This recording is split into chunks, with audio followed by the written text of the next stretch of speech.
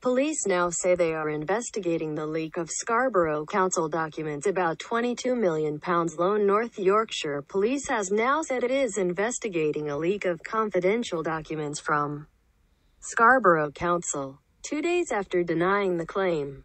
The authority's legal director Lisa Dixon last week said the force's cybercrime unit was taking on the matter after confidential documents showing the council would borrow £22 million to fund a town centre regeneration scheme appeared online. When asked by the local democracy reporting service on Tuesday, however, North Yorkshire Police said it had not launched a criminal investigation.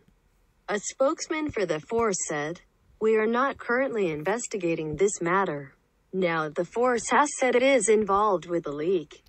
Chief Inspector Rachel Wood, Operations Commander for Scarborough and Reydale, said, further to our statement on Tuesday, "I would like to clarify that, in fact, North Yorkshire Police have opened an investigation into the matters raised to us by Scarborough Borough Council.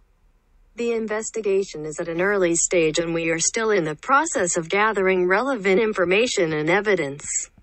Mrs. Dixon told a meeting of the council's audit committee last Thursday that the council had concluded that the leak of the documents could amount to misconduct in public office, a criminal offence which in the most serious cases can carry a punishment of life imprisonment.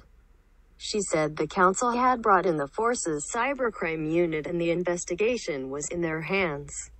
At the audit committee meeting, councillors were also told that the council had handed over a number of documents to the police following the leak. The leaked documents, which appeared online, showed the financial implications of a large regeneration project after the council approved the purchase and demolition of the former Argos building in Newborough to create accommodation for 200 university students and trainee nurses and doctors in partnership with the York Teaching Hospital NHS Foundation Trust. The documents revealed the council would almost double its debt by borrowing £22 million to fund the project, in which it will also partner with developer Wrenbridge Land Limited and CU Scarborough, the town's university. It also showed the developer would make more than double the profit of the council under the terms of the agreement.